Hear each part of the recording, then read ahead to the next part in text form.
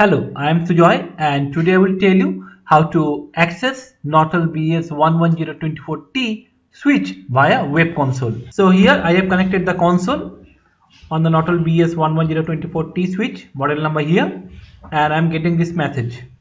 Press Ctrl plus Y to begin. I have pressed Ctrl plus Y and I am getting this message. Enter switch password.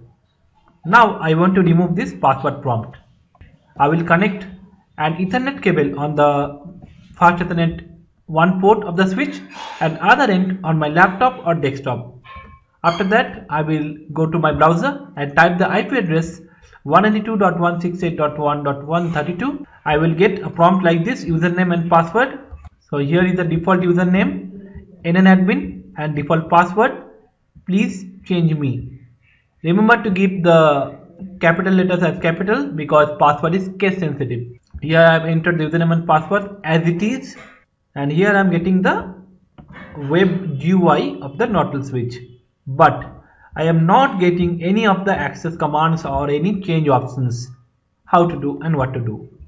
I clicked on the access RW and here I am getting this message: application blocked by Java security. For the IP address this.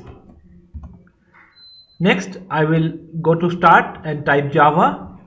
First option is configure Java. Click on that. Click on security.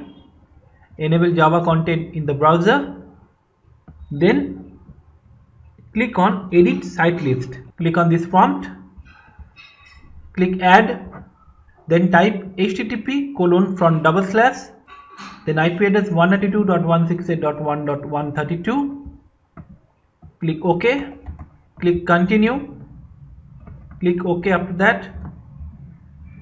And after that, click here or retype the IP address http://192.168.1.132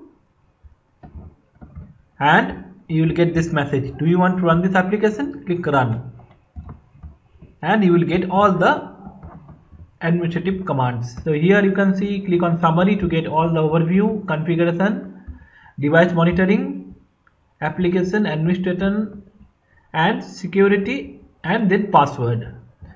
And console switch password type, by default it is on, that is why it was asking for the password. Click here and choose off. And web switch password type is on, so that is why it was asking for the password when I tried to enter on this address. You can change the password here also and click on submit. So that's it for now. How was the video? Let me know in the comments below. Don't forget to like, share and subscribe. So thanks for watching. See you in my next video, and still then stay connected by subscribing.